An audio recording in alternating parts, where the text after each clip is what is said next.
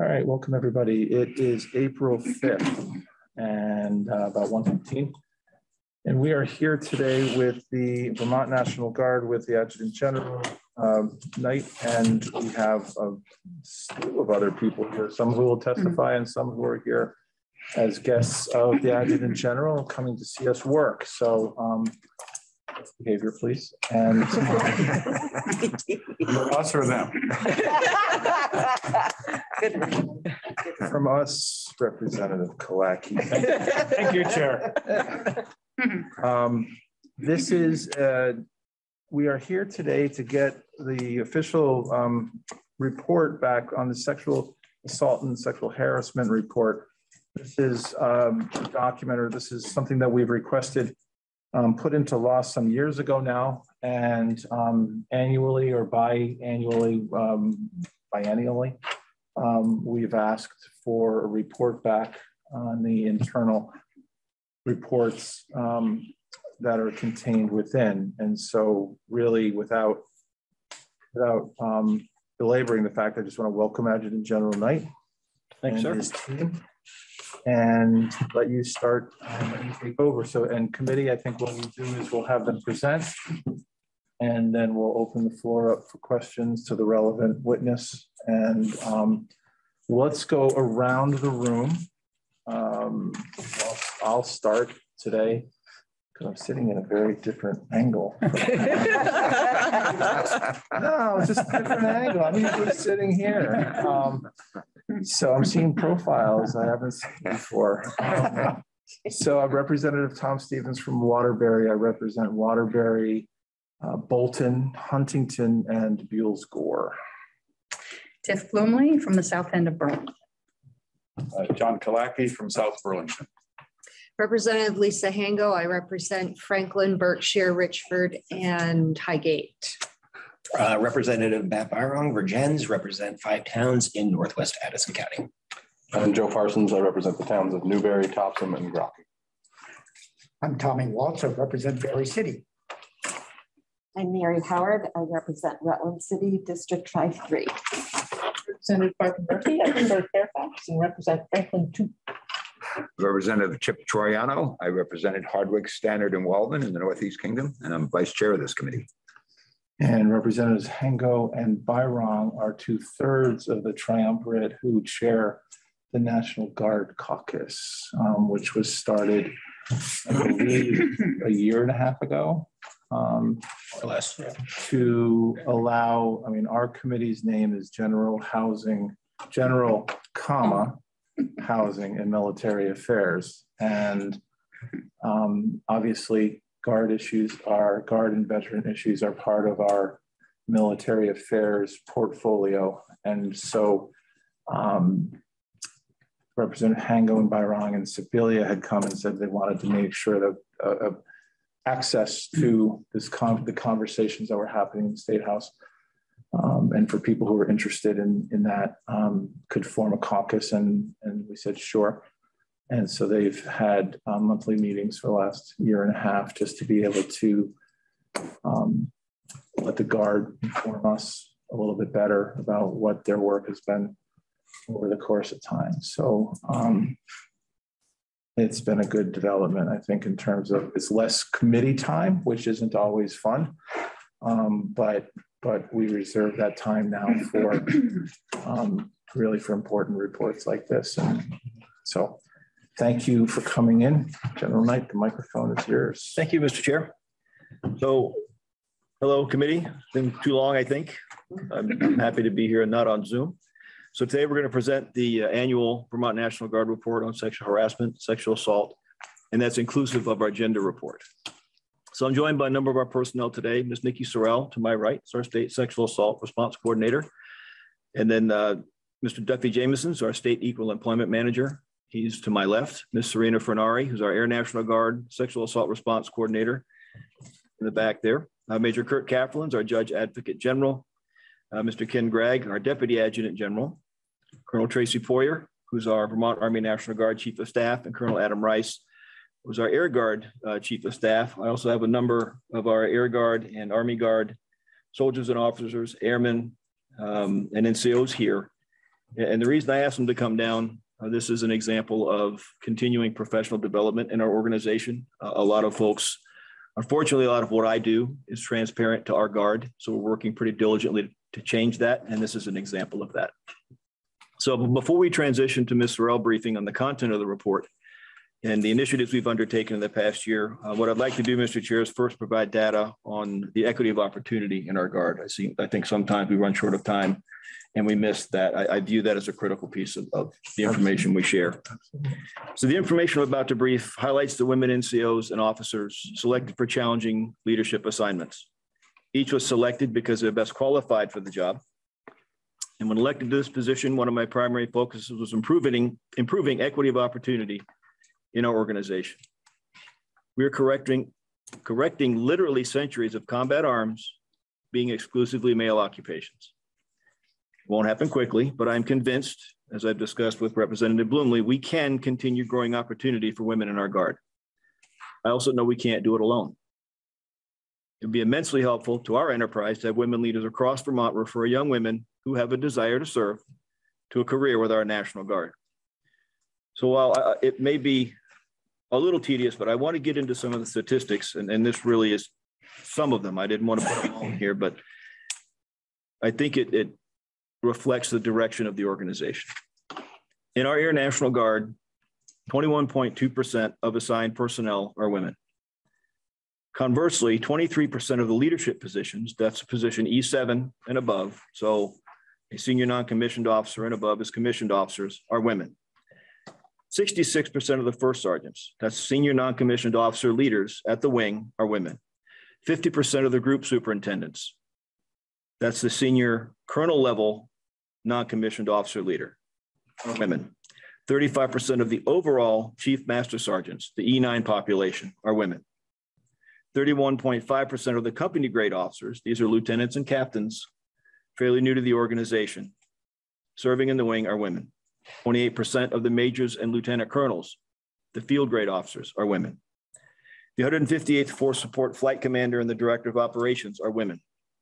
There are 2 women currently in training as F-35 fighter pilot candidates. One is nearing completion of her flight training, the other beginning a very challenging 2-year process. That is a first. The maintenance group commander, one of the 4 colonel level commands at the fighter wing, is a woman. That is a first.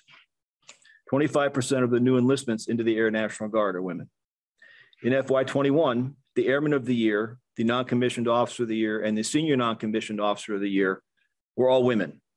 It's important to note here is that they were selected by 3 objective separate boards of their peers. That is a first. And just as an aside, the Air National Guard per capita representation of persons of color exceeds that of Vermont, 4.3% at the wing, 1.4% in Vermont. In the Army National Guard, 14.6% of assigned personnel are women. In FY21, we recruited 44 women into the Army National Guard, 22.1% of our total. That is an increase from FY20, in which only 14% of our new recruits were women. 20% of the lieutenants in the Army National Guard are women. 17% of our non-commissioned officers are women. We have 13 female soldiers currently serving combat arms positions. Those are your armor, cavalry, infantry, and field artillery. We've had 2 recently commissioned directly into combat arms and 1 enlisted. Those are also firsts. The incoming director of the Joint Staff of the Vermont National Guard is a woman. It's important to note that is a brigadier general billet. Once she is confirmed by the Senate this spring or early summer, she'll be the first female general officer, I believe, in the history of our Army National Guard. Personnel Directorate Sergeant Major is a woman. The Vermont National Guard Logistics Directorate Sergeant Major is a woman who also does her drill weekends as the Brigade Support Battalion Sergeant Major. Vermont National Guard Deputy U.S. Purchasing and Fiscal Officer, a colonel, is a woman. That is a first. This spring, 2 female lieutenant colonels will command our Brigade Engineer Battalion and our Brigade Support Battalion. That's 50% of the battalion commands in the entirety of the brigade, the infantry brigade, and that's our largest unit. Of note, the entire Brigade Support Battalion leadership team, the commander, the executive officer, and the sergeant major are all women. That is a first. And we remain the first and only Guard state to open every position in our Army National Guard to the recruitment of women. So I'd like to do now, Mr. Chair, is I'll transition to some of the work we've done to address sexual harassment and sexual assault. And then I'll turn it over to Ms. Sorrell to brief the body of the report. I would tell this committee that I'm extremely proud of the work our Guard has done in addressing sexual harassment and sexual assault. Our team has shared best practices with other Guard states and with National Guard Bureau. Most significantly is our focus on prevention. And we do that while sustaining our response resources and our capability. So for the past year, I've served on the General Officer Steering Committee with National Guard Bureau, one of 2 adjutants general asked for by name of the 5 total serving on the committee. Following a year's work with the Sexual Assault Prevention Task Force, we've drafted a complete revision of the National Guard approach to addressing sexual harassment and sexual assault. This effort has resulted in a prevention plan of action incorporating 6 lines of effort: leadership, training and education, culture and climate, communication, partnerships, and resources. The task force identified 19 actionable items within these lines of effort, and I will furnish that report to the committee if you'd like, Mr. Chair, once I've received the final copy. I appreciate that. As a result of our efforts, Vermont's one of the first Guard states selected to receive funding and staffing for an integrated violence prevention workforce. We may receive funding as soon as the 4th quarter of this year. Ms. Sorrell, our state sexual assault response coordinator, is part of the Sexual Assault Prevention Task Force working with Guard Bureau, working to incorporate and implement the 82 recommendations from the DoD Interim Review Commission, the IRC. This is supported by Congress. That I know of, I was the only adjutant general to speak with the DoD IRC. We initiated a reach up campaign in August of 2021, providing an anonymous means for soldiers and airmen to utilize our Vermont National Guard app. And they can reach out to our state sexual assault response coordinator, our provost marshal, public affairs, our state equal employment manager, equal opportunity officer, our inspector general, our provost marshal team, and direct to me if they need to. Simply can't address issues that we don't know about. Last year, my sexual assault response coordinator informed me of a file sharing website containing pornographic images taken without consent. A significant number of those files contain compromising images of military members of all branches from multiple installations, inclusive of the National Guard. Entire discussion threads and file sharing dedicated to the military. I reported this to the Chief of Guard Bureau, the Army Provost Marshal General, and our Attorney General for their action in taking that site down. The Vermont National Guard is in the process of establishing a joint directorate, which places all behavioral health, family programs, resiliency, diversity, equity, inclusion, equal opportunity, state equal employment management position, and our SARC VA, the Sexual Assault Response Coordinator, and victim advocates under one umbrella with direct access to the Adjutant General. Our sexual assault prevention and response program specialists are working on a new training initiative involving more conversations with our Guard members, focusing on emotional intelligence and healthy relationships. In 2020, we established a Provost Marshal team with the assistance of this committee. They're engaged with local law enforcement and a chain of command to help close the communication gap between Vermont law enforcement agencies and our Guard. I'm working with National Guard Bureau to make this team a full-time resource. I met with that team this past drill weekend. The need is there. The workload is there for them. They're a valuable resource, and if we can find the funding, we're going to do that. We hosted a series of awareness events in FY21. Ms. Sorrell will provide details on these events as a part of her testimony. They start on page 10 and continue for several pages in the report. All of these are designed to inform, educate, and build solidarity across the organization to eliminate sexual harassment and sexual assault from our Guard. We've moved forward with quarterly publication of the status of discipline. This report reflects administrative action taken for those members of the Vermont National Guard acting contrary to standards and regulations, and provides transparency for the members of our Guard. The Vermont National Guard has revised our approach to professional development, focusing on more frequent engagements, allowing us to fill in gaps in development. This provides education to the future leaders of the organization, with some of these discussions focusing on prevention of sexual harassment, sexual assault, understanding their roles and responsibilities, ethical decision-making, suicide prevention, and many topics that are outside the scope of traditional military education and training. As April is Sexual Assault Awareness Prevention Month, we do a number of events to highlight our focus on this year's theme of Step Forward, Prevent, and Advocate. And Ms. Sorrell will provide additional details on the program she has in place.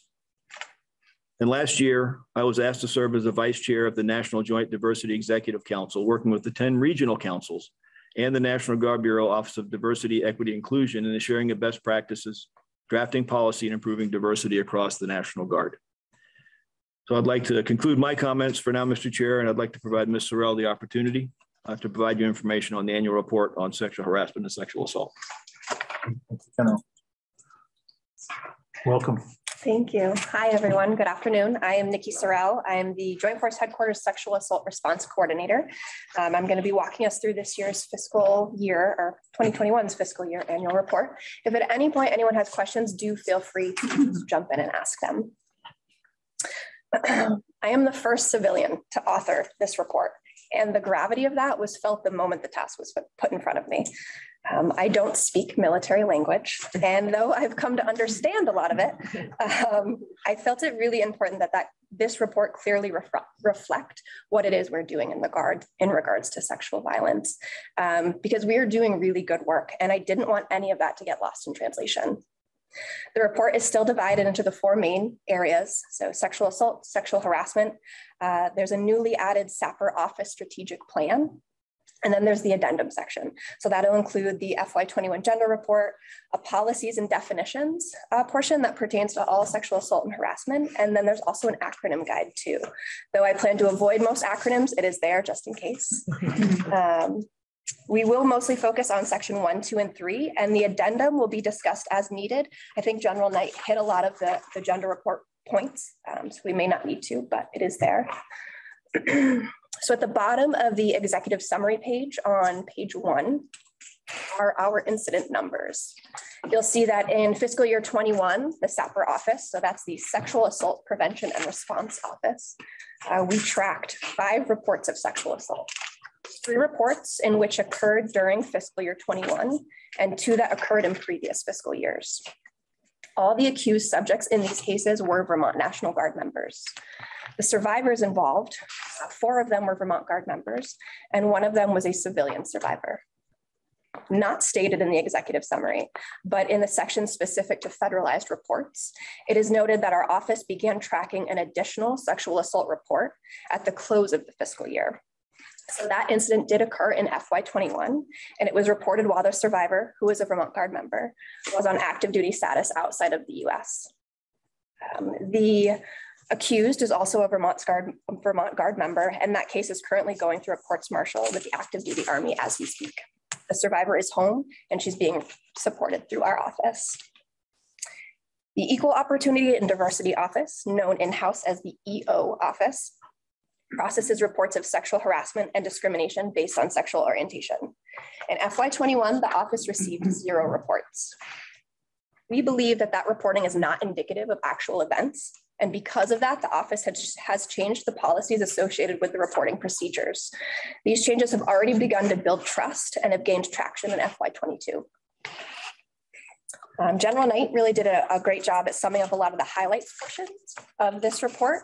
So we're going to move past that and jump into section 1. As stated above, the SAPR office receives sexual assault reports. We define sexual assault as intentional sexual conduct characterized by use of force, threats, intimidation, or abuse of authority when the survivor does not or cannot consent. This does include rape, sexual assault, aggravated sexual contact, abusive sexual contact, forcible sodomy, and attempts to commit these acts. Currently, the SAPR office is staffed by myself, the Joint Force Headquarters Sexual Assault Response Coordinator. That is a mouthful, so we do use the acronym SARC for that role. At the wing, our Air Force side of the house, we have Miss Serena Fernari in yellow back there. She is the wing SARC. And starting next week, very excited for this, we're going to be onboarding a new victim advocate coordinator. So her name is Natasha, and similar to Serena and I, she is a civilian and her background is in mental health. She also has a graduate degree in social work.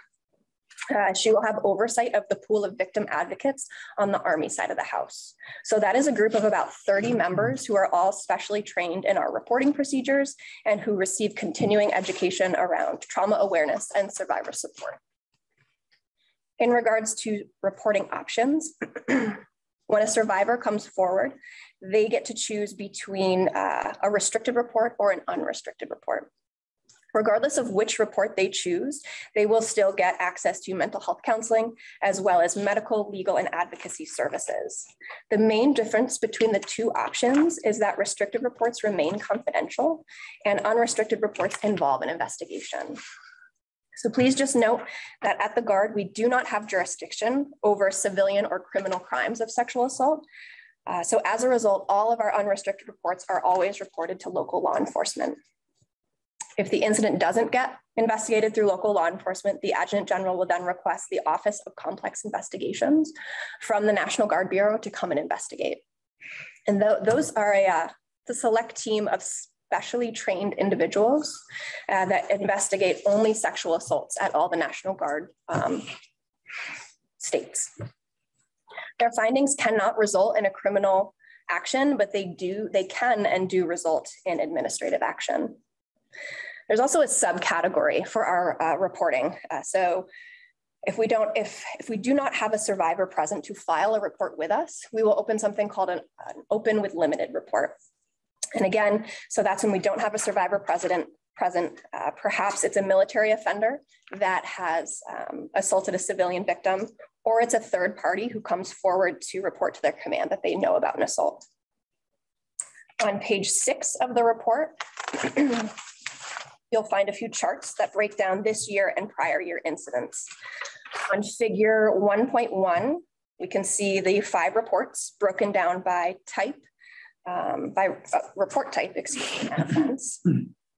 So you can see that there were 0 restricted reports this year. There were 2 unrestricted, and we had 3 open with limited reports. Figure 1.2 shows the total reports of sexual assaults the SAPR office has received since its inception in FY10. The red circle, so that's going to indicate that the perpetrator involved was a Vermont National Guard member. Figure 1.3 shows the total number of reports received by the SAPR office, and that's broken out by the fiscal year that the assaults occurred. On page 8, there are 2 charts there. First is a breakdown of our reports with case details. The second is a disposition information on the accused members. So that's sort of a snapshot of what was happening to the accused or with the case at the time that this report was written. Of note from chart 1 is that we had 2 male survivors this year. One of those males declined to be involved in the process, and that is his right, and we respect that. The other member who reported the incident, the other member was someone who reported an incident that happened 15 years ago. I choose here to highlight the males because these are the cases that statistically do not get reported in the military. And the fact that that does feels very meaningful. Chart 2, the dispositions. These are the same cases as above. Case 5, you'll see at the top of page 9. Of note here is that 3 out of our 5 cases are currently going through the civilian process. So 2 are in the court systems now, and 1 is being investigated. The cases not involved in the civilian process have and are being worked through. The case that involved the survivor member who did not want to participate still concluded with the perpetrator facing administrative action. He resigned from his full-time job, and he was separated from being a drilling member of the Guard. In case 00469, that was the incident that occurred 15 years ago. This case just recently, last week actually, was investigated by our Office of Complex Investigation.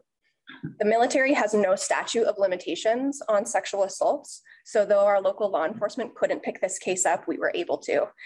And what I'm really compelled to share with you all here is that the ability for this person to be able to report and for it to be investigated holds a lot of value for someone who has carried that with them for that long. Yes, Yes, Representative Kulaki. in that one, I'm sorry I don't understand this, but the subject is no longer with Vermont National Guard, he's now at the Air Force Reserves. Yes. So once the person leaves the Guard, are they not under your jurisdiction anymore, or what does that mean? So I'll throw that to Major Kafferlin for the legal side of it. Absolutely. So if the person is under the command and control of a different organization, either a different reserve component, a different National Guard, or even an active component of the U.S. military, it would be up to them to be able to decide on any action that would be taken as far as disciplinary action. That would not be under the province of the Vermont National Guard. So was this incident started to be investigated by our National Guard, and then this person left our Guard? So this case, the survivor involved is still a Vermont National Guard member. The perpetrator is not. The account happened when both were Vermont Guard members 15 years ago. Thank you. Thanks. Yeah, of course. On page 9, we have our federalized reports. So this is when a member on active duty status reports a sexual assault. As I stated above, I did receive word of a report at the very end of the FY, and at the time I had no case details. Since then, we've learned a lot more, and the survivor is now home. She's set up with a victim advocate. I speak with her regularly, and she also has an excellent special victims counsel that is supporting her as her case goes through a courts martial. So a special victims counsel is a military lawyer, and that is someone specific to working with our sexual assault survivors. The perpetrator is now being held on an active duty base outside of the US. So now we'll move, yeah. So when you say being held, does that mean in custody, not on duty? He is not on duty. And they're in custody, meaning like in a jail of some sort? So again, pass that to Major Kafferlin for the legal component. That's within the discretion of that command. Okay. There's various things they can do. They can restrict them to quarters. They can have them work in whatever shop, so they're being useful to I don't know, do the trash or the recycling. So there's various various things they can do with that person. In the interim. Understood. Thank you. Thank you. I will always go to legal regardless, but our office specifically, we are built to support our survivors. So while we get information on our perpetrators, I can't always answer those questions. So thankfully, Major Kafferlin's here for us. So now we're going to move into the sexual harassment portion. That starts on page 9. May I ask a question before we start a new section? General Knight, you said you can't help people situations where they're not reported, and you said we're certain that there were more, by statistical value, there's more incidents that are reported. And I guess the question I have, especially when it comes to sexual assault, but it'll play out for sexual harassment too, is the feeling of safety. We're learning through this process over the years that it's really difficult under a sexual harassment case to come forward. And the numbers here have stayed roughly the same. They're going down a little bit. I'm just curious to know, and I guess it's only anecdotal because the official numbers are here. Do you feel like the system that's been set up can accommodate the safety that people feel like they need through the victim advocates, through in order to come out and say, 15 years for this person, that's not uncommon in the rest of the world either. So I'm just curious to know, like, how do you address something that is, it's almost a catch-22. You can't work on it unless it's reported, but if people don't feel comfortable about reporting, where does that leave us? And it can be a very nasty cycle, which is why I think some of these issues remain in our organization. The solution to me is building trust and confidence in our process, however complex and clumsy it may be. It takes time and it works, but we have to have that information. The trust piece, again, as I mentioned in my testimony, comes back to the professional development and making sure that our rising leaders understand what their responsibilities are. And then Mr. Jameson can speak a little bit to his experience as our state equal employment manager. I know that there are incidents that occur, and I know that the proper action was taken. I also know it wasn't reported. Our goal is to eliminate it as quickly as possible at the lowest level, as soon as it happens, which is as it should be. Well, I want all of our folks to feel that they have that ability to be that candid with somebody if they're being unprofessional. That's the easy answer. But when you have something which is a crime of violence and power and control, such as sexual assault, that's a very challenging thing to do to come forward. Thus, the importance of having what we have here with our response capability, but also the importance of getting after that prevention piece and having a violence prevention workforce that can help educate the force and eliminate those behaviors. Because, Mr. Chair, that's what we're trying to do. Unfortunately, it's one Brew weekend at a time, is change behaviors. And that's simply going to take time. But I do believe we will do that. Some of it generationally, we'll certainly get a time out of it. But we have to keep trying. Duffy, and your perspective on reporting of sexual harassment? I can speak to the sexual harassment piece, but not the sexual assault piece. And one of the things I'm concerned about when I look at the numbers, and I'm not seeing that the sexual harassment, we did have a reported case last fiscal year. To me, that, raises some questions about, is it really likely that nobody experienced any kind of sexual assault or sexual harassment? I would say no, that's probably not the case. And so it makes you look inward to see if people are comfortable in making the report. So this last year, we did a focus on what I call working on the infrastructure, which is creating policies that I think make the process a lot more accessible. It's very clear. And providing multiple opportunities for people to report. General Knight spoke about handling things at the lowest level, and that's a good thing. But we also wanted to give people opportunities to report other places. People can report directly to General Knight. They can report to me. They can report to their commander. They can report to, we have a network of people, or equal opportunity leaders. And then equal opportunity advisors. So that was very important to me to see that we, even though that structure was in place, that people knew that there are a lot of opportunities to report. And it's not simply about creating those policies, it's about disseminating those policies. And so we've been taking a lot of steps in that direction. I kind of half jokingly call it the Reach Up Tour, meaning that we have this app on people you can access on your phone where you can report, but you have to know about that. And so we're going to the installations, we're talking to folks. I had an opportunity just last week to talk to commanders about the new standard operating procedure for equal opportunity. And, letting them know, hey, we have this new policy that clarifies what your responsibilities are. The last thing I'll say about it is that, when I look at policy, sometimes I gulp because in this case, the policy that the standard operating procedure that we just issued is 26 pages long. And people cannot really digest that kind of information. So what I did was I created one-page information sheets that makes it very straightforward what people's responsibilities are.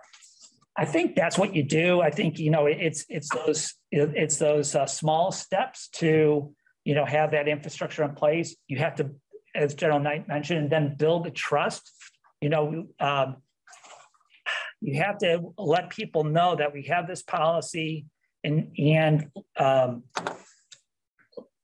them feel that they're comfortable in reporting to us, and then let's work the policy. Let's take the action. Let people see that yes, things are happening. I'm anticipating when we're back next year, you're going to see that there's going to be reports, and hopefully you'll interpret it the way I interpret it, which is actually a good thing, meaning that people we are building that trust. So that's the harassment piece. Simple little question. Sorry. Go ahead. So Duffy and General Knight really spoke to what we're getting into in the next section. So, but I'll still touch on it here. So as I stated above, allegations of sexual harassment are going to go through our EO office that is managed by Mr. Duffy Jameson. The program does have 3 reporting options. So an informal resolution request. So that is when a report comes in and it gets reviewed and investigated internally. So inside of the Vermont Guard. There's a formal resolution request, and that's when a report will come in again. It gets reviewed and investigated through the National Guard Bureau. And then there is also an anonymous reporting option. One of the really great changes to the policy, which Duffy spoke to, is that the program now allows soldiers and airmen to report an incident to any leader or support member around them. So you no longer have to directly go through your chain of command. You don't have to go to your unit's equal opportunity rep. You can go to someone who you really trust with that information. As he said, you can go right to General Knight if you'd like. And that really gives the member choice, which I think is always important. But also, if for some reason they don't necessarily trust their chain of command or their equal opportunity leaders around them, they can go outside of that. And there's no problem with that. Sure. Have you had kind of informal groups with members to ask why if the general is saying he assumes it is happening, but there's no report, is there an informal way to talk to the Guard members to say, is this in our culture and why aren't people stepping forward, or what could make it easier? Because it may be top-down policies, 26 pages might just be too much. Yeah, absolutely. I mean, we have those conversations pretty regularly. I know myself and Duffy get out to the units a lot. And yes, so short answer is yes. Thank you. And Representative Kalaki, that's something I've been messaging since I've been in this job. I mean, just don't have any tolerance for it. No patience for it. It's not a part of this organization. And if you can't align with that, then it's probably better that you find something else to do.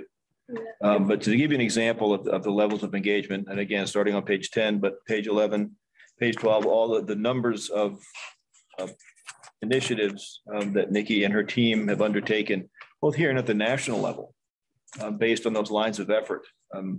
It's a constant theme and a message throughout this organization. And I'll tell you, sir, there are things that are transparent to you that I see. I see email discussions with young company commanders, unsolicited by me. I didn't initiate it, talking about these very things and how they want to eliminate it. That's the future of the Guard. We're a human endeavor. We're going to make bad choices. Our job is to make sure that that's probably the most painful thing that they experience. And if it impacts their career, they'll think twice before they do it again. If it's egregious enough, they can't be a part of the organization. Then Murphy. So I think this question is for you, Duffy. Does the Guard or the military have its own definition of harassment? And where does the protocol for adjudicating these complaints come from? Are they in your rules of order, or how does that all come about? Can you answer that? So the definition that's used is the legal definition. Okay. That I was wondering. Yes. And so the way I like to simplify the process is to talk about it as when a person wants a case adjudicated, they file internally, or that's the informal complaint. And the focus of that internal process where the organization handles it first is to see if we can come up with an agreeable resolution. Okay. If that resolution is not agreeable, then the person can opt to have it go external, go to the National Guard Bureau, and then that's when the adjudication phase will kick in. Yep. Thank you. That explains it. Yep. I just wanted to highlight the import of the fact that it can be reported to anybody. I think that that's something that we saw over the years was the issue that you had to report to your next level, who could very well be the person that had done it or was good buddies with or whatever. And so I just think that, that shouldn't be glossed over. What a real achievement that is, to be able to say you can report this incident to anyone that can bring it forward with you. Absolutely. It's a huge shift, and thank you, because I know that the chain of command is so important. And so I know that how do you keep that balance, but still make this effective. Yeah, absolutely. And nationally, that is something that the program itself will be going to, but we are front runners in that. And that feels, really worth highlighting. So thank you for that. So if everybody's ready, we can look at section 3. So that's the SAPR office strategic plan. So the Sexual Assault Prevention Response Office strategic plan. It starts on page 10. And this plan, it came about at the time as actually a tool for me to visualize what it was that Serena and I were doing. In the military, there's a focus on logistics, and this is sort of that. I would say it's a fuse between program philosophy and our overall efforts. And it helps us and all of you really see what we're doing and sort of see where we're planning to go with all of this. You'll notice that it starts with a line of effort, and then we have action steps followed by a table full of campaigns, events, and things that we have done that align with that specific line of effort. Line of effort 1, work to create a culture that allows all members to feel connected, respected, and valued. Action steps that we take to achieve that, we really focus on offering education and events that all members to give all members, resources and information that give them the tools that promote well-being, self-awareness, emotional intelligence, and a general feeling of connectedness. We conduct specialized educational briefs and group discussions. And then we also offer specialized trainings for leadership and also our service members who have more of authoritative role. So our victim advocates per se, or I am in the midst, just executed my first one last week of giving a specialized training to all of leaders down to squad level. And that is a training based on a lot of the changes that the SAPR program has made in the last year, but specifically with a real focus on retaliation as well. So we won't go over the whole chart because there's a lot there. A few highlights I like to pinpoint. I think both Duffy and General Knight spoke about the Reach Up Tour. That's been a really fun thing to do and just a nice avenue to offer people a confidential and if they want to, anonymous way to report. We had Obi West come to speak to our members, and if you're not familiar with him, I highly recommend Googling him, finding him on social media. He's really incredible, and it's worth checking him out to see what he does. Obi is an advocate and an activist, and he uses spoken word poetry as his platform to educate and talk to people. He is actually a retired warrant officer from the military. He's been retired for 15 years now. It's been a while. But he came to us, he led 2 90-minute discussions based on sexual violence, male victimization, and the importance of survivor support. And he did that by speaking a poem, and then he would hold a discussion around that topic. It was really powerful. It was really engaging. And I think everybody that came up to Serena and I after were just like, yeah, that was really great. Can we do that again? And we said, yeah, when there's more money for it. And I think what's important to note here is the 2 folks that are listed here, Obi West and Anna Nassett. We share that. I don't sit on good ideas. I shared this with my counterpart in Nevada and other states. In my view, what Nikki and Serena and our team are doing here are leading Guard Nation. And that's been exemplified at the national level. These are just 2 examples of that. Thank you. The other thing I wanted to point out, it was, General Knight spoke about it briefly, was our SAPM campaign last year. So April is Sexual Assault Awareness and Prevention Month, SAPM, of course we all have our acronyms. And last year we did a bunch of stuff. Excuse me, my allergies. The nicer weather is coming out. Allergies are terrible. Last year, we did a bunch of stuff. In my opinion, I think the best thing we did was that we asked our members to take a pledge to believe and support survivors. At this point, Major Detweiler was supposed to show you all a copy of that pledge, but he forgot it. He can call you right out.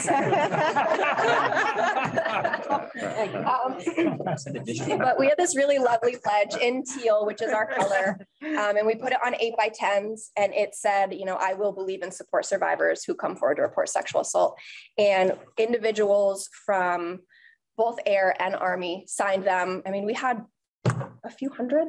It was a really, really wonderful showing.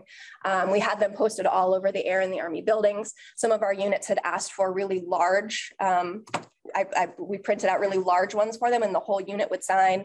That was a really powerful thing that we all did.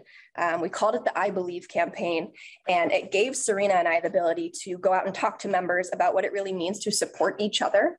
And it also gave us the chance to talk about false reporting, which has a false narrative around it, and to be able to tackle that head on and answer some of those questions was a really meaningful way to spend last April. We are, of course, in April again. And this year we're building off of that theme of I Believe with the theme of step forward, prevent, and advocate. We're focusing on a heavy social media campaign right now, and that runs from this week to the third week of the month. We're focusing on one portion of that theme each week. So this week we are looking all at stepping forward, and what does that mean and what does that look like? The last week of the month, we're going to be doing some of our events that we like to do. We have a wellness event that's always a really big hit. We have arts and crafts going on. We have a yoga instructor that comes in. We started a hike last year, so it's only the second annual, but I'm going to stick with the annual thing, and it's going to be a regular. We'll do a hike at the end of the month, and then we're all going to be wearing jeans on Denim Day, which is a national sexual assault awareness campaign, and that's on April 27th. Line of effort 2, we work to shift the response-based nature of the SAPR program to incorporate primary prevention as a model. When I started in the office, so I've been with the office 2.5 years now. I started as the advocate coordinator, and my passion was prevention.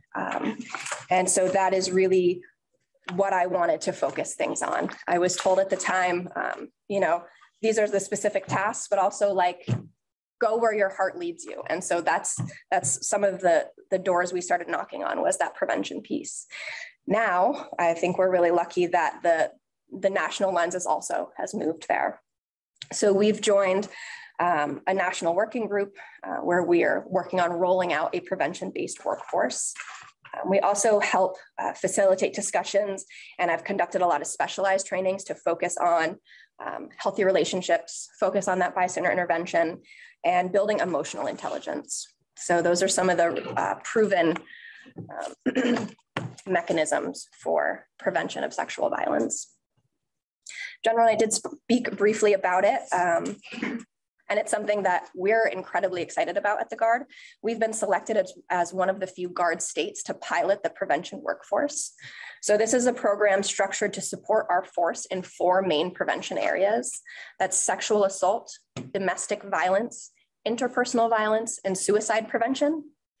And the program is something that all branches of the military will have in the next 5 to 7 years. But we will be one of the first to have this. And we're getting that because we've made it really clear to our national folks that we're passionate about prevention, and that as a state, we're really ready and we're capable of implementing this. So more to come on that, but definitely something we're really excited about. Can I just, of course. In terms, this is, I know, a side issue, but suicide prevention, what is the rate of suicide in the National Guard US, but then in Vermont? How much of a problem do you perceive it to be? Have statistics on We can that. get the statistics for you, ma'am. It's been a problem. I think that it maintains a consistent rate every year. I lost Airman Liam McKelvey and Staff Sergeant Jordan Snow on the same day to suicide, 1 Army, 1 Air. That's just one example. It's there. I'm on the suicide prevention task force at the National Guard level. We've completely revised that policy as well. That should be forthcoming. And other things that we're doing outside the traditional approach of mandatory training, ask, care, escort, all those are great. The bigger issue is what are we doing to get resources into the hands of those who need it? If I look across Vermont, we simply don't have enough behavioral health specialists, those brain health specialists that focus on PTSD, anxiety, adjustment disorder within our military. Probably, I would say 1 or 2, maybe, if they're in the TRICARE network, are actually taking new patients, and that's simply inadequate. So knowing that, we've worked with PTSD now, and we've got a part of that is Operation Purple Resolve. In 2 weeks, I'll be there going through their training. It's a new and revised resiliency train the trainer program that will bring a whole host of different resources and educational opportunities for our members. It's more of the take care of your buddy approach early on.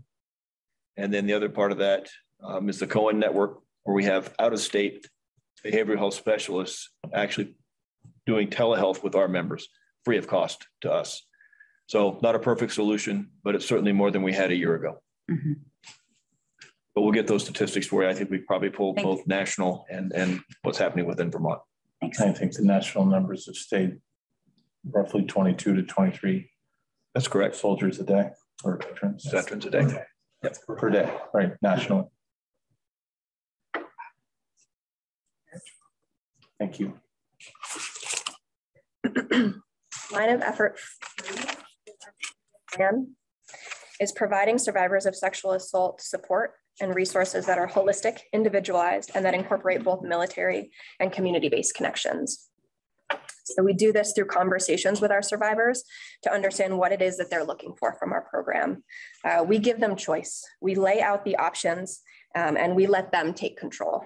I say this in, I believe now, every training that I give, and that's when somebody is assaulted, choice has been taken from them, control has been taken from them. And Serena and I really view our office as the place where they get to take that back. We're gonna offer them everything that we have to offer them. And if they don't wanna take any of it, if they wanna take bits of it, we support them in those choices. The office will also meet the holistic needs by connecting members with mental health professionals, advocates, legal guidance, and medical attention through both military, community, and or state resources. So again, coming back to anything that survivor is looking for, we work really hard to get them. The line of effort 3 is not new to our office. It's definitely a staple of our program, but I put it in here because it's something that we should always be coming back to. Survivor support is our bedrock, and it deserves constant evaluation and commitment. We've recently reestablished our relationship with the Vermont Network Against Domestic and Sexual Violence to help bring the community resources to our members. That's already been a really fulfilling relationship. We have Kelly Prescott coming to talk with our advocates in May, actually. So that's really exciting. And Serena and I also bring that community piece as well. We're both civilians, no military time. We've both practiced as private therapists, and we have a lot of years of experience in the mental health field. So that concludes this year's report. I will pass it back to General Knight for closing, but thanks for listening. We've got a few questions before closing, I think. Representative Kalaki. When you were in line of effort 1, you mentioned false reporting, and I don't actually know what that means, like in your scope of what you're doing. Yeah. So a lot of times when we, when we say, just believe and support survivors, sometimes the response to that has been, well, I don't know the situation. What if I don't know? What if I don't, I can't believe them? What if it is fake? Somebody knows somebody. Tends to be a conversation that we hear. And so we took that space to have the conversation around what false reporting actually looks like, which national numbers say that about 2% of reports are actually false. And so that being said, 98% of reports are not false. But then we also take what we know in that only about 1 in 5 people do report their sexual assaults too. So just sort of looking at those numbers and offering members those numbers, and that gives them the space to be like, okay, I can just believe what's in front of me and not just jump to conclusions or. Okay, thank you. Just jump in for 1 second. Yeah, of course. And then the difference between false reporting and something called unsubstantiated. So false would be, I accuse somebody who did not do this thing, versus unsubstantiated, which is a lot of, sometimes it comes back as meaning the evidence wasn't there or whatnot. I would say. Okay. Yeah. So the false reporting is, it did not happen. And that is actually a very small percentage. Okay, thanks. Nikki, you've mentioned this in general light. I'm not sure who this is really for, but you mentioned that you're not military. Serena's not military. Previous folks in your position have been military, but perhaps at a lieutenant rank or what have you in lieutenant rank. And I'm just curious to know your experiences as civilians in the middle of a military organization where our concerns in the past have always been, well, because everything is set up in a hierarchy, what would a lieutenant have to say to a major under these circumstances? And especially a power dynamic there, never mind in an assault related situation. I'm just curious to know, you feel it sounds like it's a new situation, but is this something that you feel is actually helpful? Because again, military people tend to only want to talk to military people. That's the stereotype. Curious to know how you are managing the fact that there may be some form of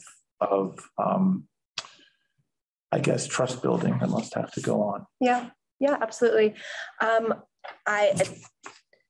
Yes, I think there is a component of trust building. And that's why, I think in the beginning, I even said, I don't speak military language, but I've learned some.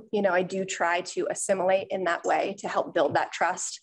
And I also think being a civilian in this position, like anything, we respect rank, but it doesn't always, it's not going to affect some of the questions we might ask, and I can't necessarily say that that's been the case for other people, but we know that that's just flat out not a case for us. And that feels comfortable, I guess, if that's the right word. And Duffy? I've never worn the uniform, so I'm also a civilian. I don't speak the language. My experience has been that it has been probably more an advantage than a disadvantage to be a civilian. I actually think that people tend to open up a little bit easier with me than perhaps maybe someone who's military. Maybe it's because I'm bumbling through, the whole military process, and they're eager to educate me, and I'm very inquisitive. I don't know, and I want them to help me understand. And so I think of it as an advantage. And again, I'm seeing a lot of traffic now, and I'm talking to a lot of folks, and I'm making a lot of good connections. And so I think it's helped. I will say that, compared to my prior experience, I'm an attorney, and I actually litigated cases in dealing with sexual harassment. This job is hard. It's a hard job. It's hard to be proactive. It's hard to prevent something from happening. It's a lot easier in my other capacity to, be the one who's saying somebody did something wrong and showing them that way. So I enjoy that challenge. And to do that, I think it has to come from the organization itself. And I'm feeling that we're doing that. We're making those strides. And any difference in the communications between part-timers and full-timers?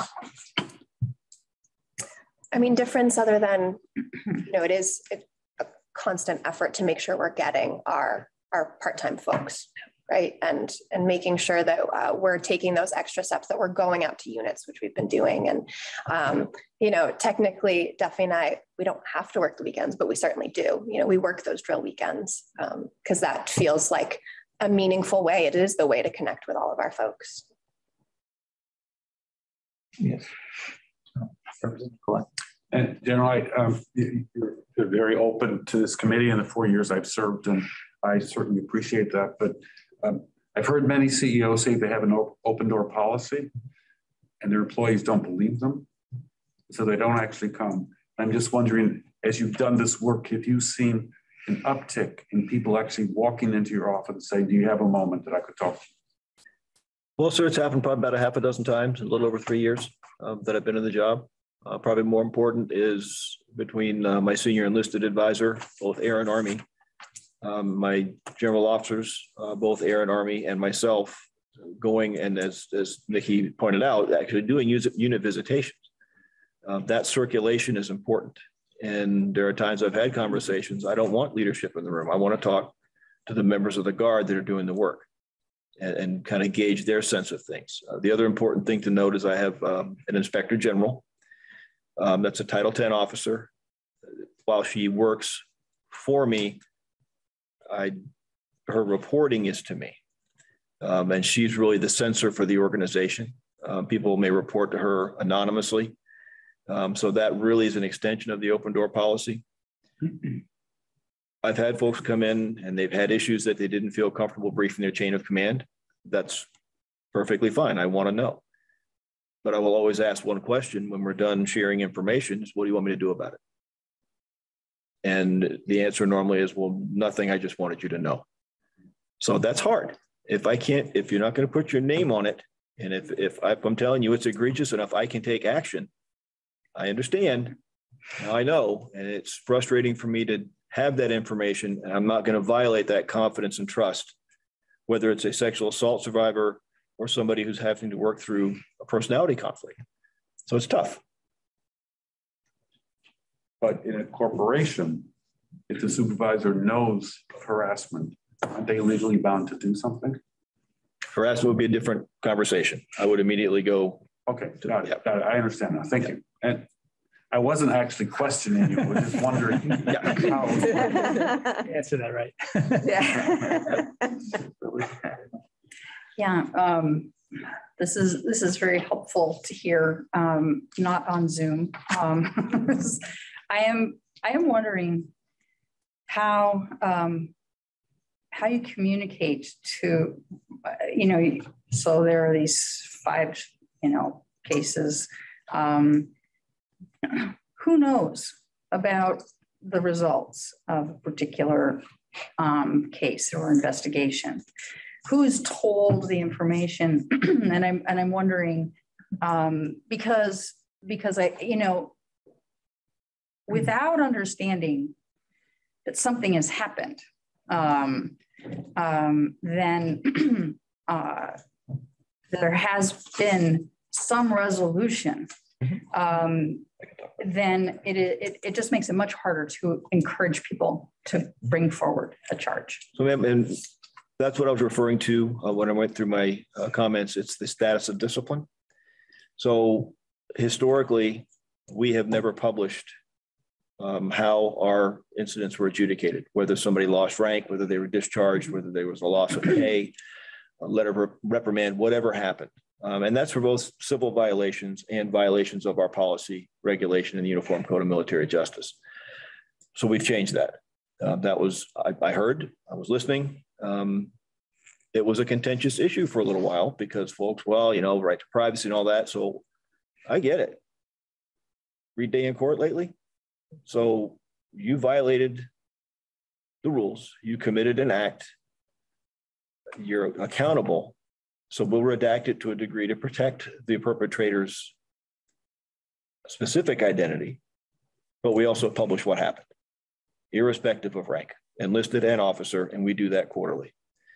For me, and we gave it a test run this past quarter. I sent it out to the leadership team. Get this to your subordinate commanders and to your command teams, because to your point, I want every member of this organization to be able to look at that and go, oh, well, I guess something happened. There is some risk because, and as Major Caffrey would tell you, every case is adjudicated based on its own merits, its own facts and circumstances.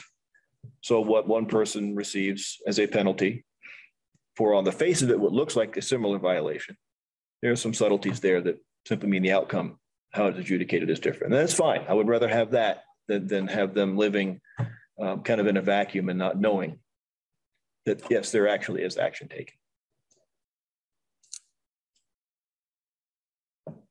Representative Lawson. Thank you, Chair Stevens. I'm looking at your sexual assault case details chart on page 8. And a question occurred to me. I was looking at the ranks of both the perpetrators and the victims. And I'm just wondering, are you seeing any kind of generational differences? Because we have a mix here. Obviously, some of these people have been serving for a while and others not so long. So are you seeing something different in the younger generation? You know, it's interesting because nationally, the numbers are saying that it is in that 18 to 24 range, whereas we're still just seeing a bit of a spectrum. And we're not necessarily finding that here in Vermont. So it seems to be spread pretty. It does, yeah. Absolutely. Okay, thank you. Yeah. Yes. Would it be okay for me to address the gender report? Sure. At this point. So I just want to make sure that I understand because General and I have talked about the issue of recruitment years back. And so if I look on page 14 at figure 4.1, Vermont Air Army National Guard representation, the percentage of male to female has remained constant throughout. But if I look at then figure 4.2, it looks like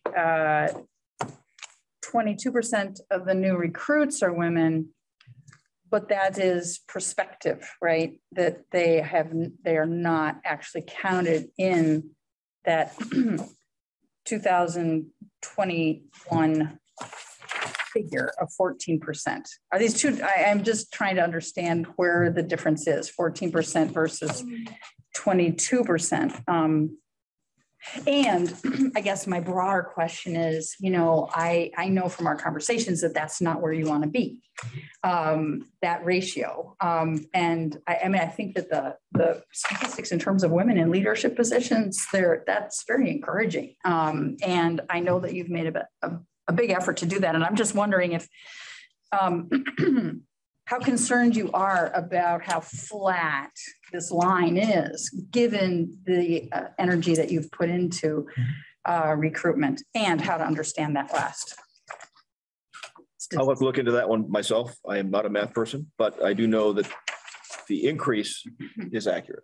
So of all recruits, in overall recruits, were. How that applies to the overall percentage within the Guard. I'm wondering if there isn't a crossover of that not making the transition into the pie chart. But we'll find out for you, ma'am.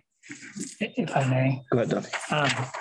So the figure 4.1 represents the overall representation versus any one incoming class. Right. So what you're looking at for this one incoming class, they saw 21% of the total amount of recruits is 21%. And how does that compare? 22%. It says an FY. So there was a big boost. Yep. 14% to 20. I mean, probably raw data though, we're not probably seeing, I don't have the raw data here, but you're probably not talking, you know, a lot of numbers, you know, when you get down to the raw data itself. But the percentage wise of the class that came in, 22% of them were women this round, this fiscal year. So, ma'am, there are a number of variables that are impacting recruiting right now. As we discussed earlier, one of them is actually building and sustaining our lines of effort. I would call it a campaign plan that actually goes beyond me. My direction to our folks, my strategic planner and the staff was don't build it based on my personality, build it on something that lasts in the organization. So whoever departs an office who owns that line of effort, who has the rose pinned on them, you own it. Whoever comes in behind them now picks it up and we're better able to sustain it. We're simply not leveraging all of the centers of influence that we have to reflect the opportunities that we have in the organization. That would in turn help us grow gender opportunity in the Guard. I know we can do it, but until we can align this body, the Vermont Commission on Women, all of our business and education leaders, all the centers of influence that we all know exist in this state. And we should be one of the first options for those who have an interest in serving.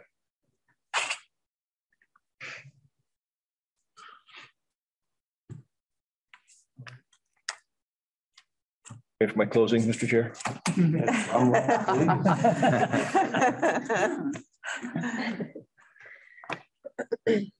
So as discussed, I've made addressing sexual harassment, sexual assault, and sometimes simply poor treatment of others a priority since I've been in this job. I would also share with you that would be true whether I'm required to report to this legislature or not. I understand there's more to be done, and our efforts will certainly transcend my time in this office. I'd also be remiss to not acknowledge the incredible talent we have on our team, our full-time Title V federal technicians, Ms. Sorrell, Ms. Fernari, Mr. Jameson. Really not enough time today to recognize the entire team. As Nikki had mentioned, the victim advocates, our equal opportunity leaders and advisors, our behavioral health specialists. I lean on them quite a bit. I value their experience, their innovation, certainly. They allow me to be the voice for our Guard on the national stage. It is, I've said it before, it's less about me. It's more about their efforts. They're making a difference. But that diligence in making our Guard better, in turn, makes Guard Nation better. And for me, Vermont remains an example for the rest of our National Guard, both Air and Army. I'd also note, if it's of interest to the committee, I know you have a lot going on during the session. I understand it. I'm certainly going to send you all of our policies that are updated. But again, in the interest of transparency, if you go to the Vermont National Guard public website, you will find a number of our policies, specifically the human resource policies, the ones that Duffy had mentioned. I think he's done remarkable work taking, for instance, a 26-page standing operating procedure and boiling it down to a one-page, here's what you need to do, Commander. So those are valuable for us. And again, it helps with communication and makes us a better organization. We're better than we were. And that work will continue beyond me. Any of your questions?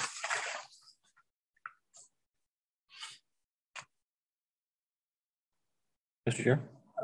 If there's no further questions, thank you for coming in. I'm not sure we're going to hear about H666. Representative Bodie is in committee right now. So, but that said, I really appreciate the annual report. Thank you, Nikki. Thank you, Duffy. And thank you, General, and everyone who came. I think it's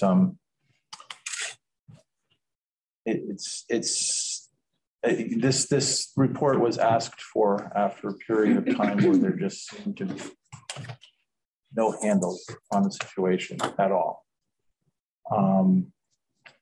And appreciate the time and effort gone into trying to shape this report. And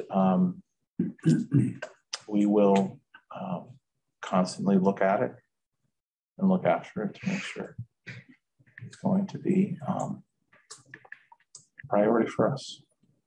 Mr. Chair, I think we were the first in the nation to do this. And this is our 10th year, I believe, in furnishing this report, and other states have now followed suit. Okay. Well, I'm kind of disappointed that we're not going to have H666 while these people are here. And I guess I just was going to ask a question, whether it's appropriate, and you can guide me on this, but there's a couple of portions just into the intent of that legislation and thinking about the information regarding best practices for preventing sexual assault and sexual harassment employed by other branches. I think it's fascinating that we're kind of being held up as the example of who's doing that best practice.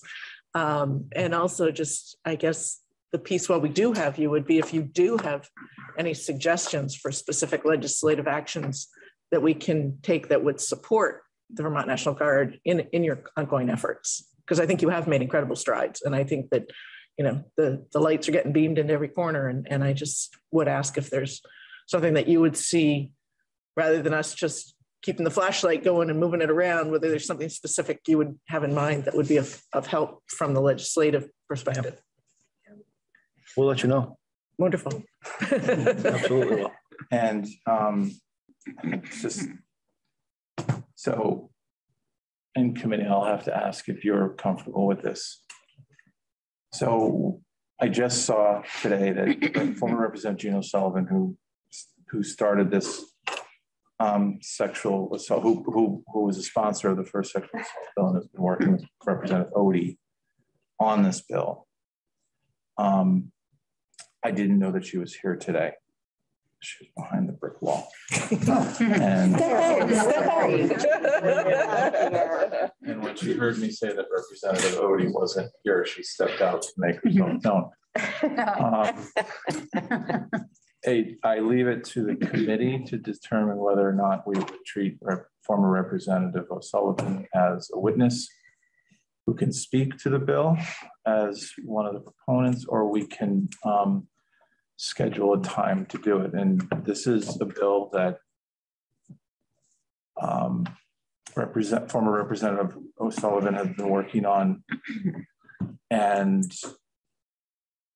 to be complementary to these reports,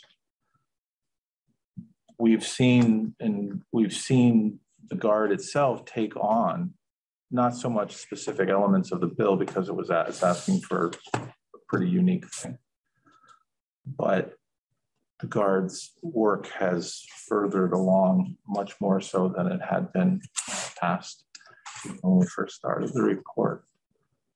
And so committee, rather than making an executive decision on my own, if hearing from former Representative O'Sullivan on this is acceptable as a bill presentation or bill explanation, then I would be happy to entertain that. If people are uncomfortable with that at this time, then I would also be appreciative of that too. I don't mean to hijack anybody or the process itself. I just want to lay it out there. Representative Howard, member. I personally would like to hear from former Representative Gino Sullivan. I know how hard she works for the Guard. And since she is here, I would love to hear from her. So my vote would be yes. Representative Murphy. I think it would be wonderful, and I appreciate her making the effort. I would just suggest that it be considered as background and as testimony rather than as a bill introduction, because as a non-representative currently, I think that wouldn't be an appropriate way to title it. It would be. Representative Hango. Yeah, so my objection was just as always, the process of it, that we typically hear a bill introduction by a sitting representative, and then we call in witnesses. So I guess if we do this, it will be in reverse order. But I do know that former Representative O'Sullivan worked with the Women's Caucus on this particular bill. And that it came out of meetings that we held jointly with the National Guard and Veterans Affairs Caucus, with the Women's Caucus, and with the TAG's office. So if we could just do it in reverse order, because Representative Odie is not here, and treat this as witness testimony, that's fine with me. Okay. And so as a professional training opportunity, what you're seeing is not legislative jujitsu, but we can make our own rules. Perhaps it's more consensus. As Representative Hango pointed out, the general process of introducing a bill is that the sponsor of the bill might come in and tell us what a bill is about. And then we may have either that same day or a follow-up day, the attorney who wrote the bill with that person to do a walkthrough. And then we would call witnesses in support and, for and against the bill. And then we would, if it became a priority, if it gained momentum, if it was something that we were going to take up, then we would call more witnesses, and we would have what's called markup, which as you know, as you edit your own documents, you know that it can go through several or 12 layers of writing before it hits the floor. And so what we would do here is ask former Representative O'Sullivan to speak generally to the bill and not worry about the walkthrough or the details of it, but sort of to give a history of where the bill came from. Again, your not partnership, but your work in the past with the Women's Caucus. I'll say right up, whatever the proposals are here or in the past have been protocol changes. And I mean, we are, when it comes to the general and the National Guard, we are unique. The legislature elects your leader, but after that, he serves the commander-in-chief, plural, and there's no in between anymore. We don't have any kind of accountability with the general. And it's a unique circumstance that has its pluses and minuses. I think we've experienced those.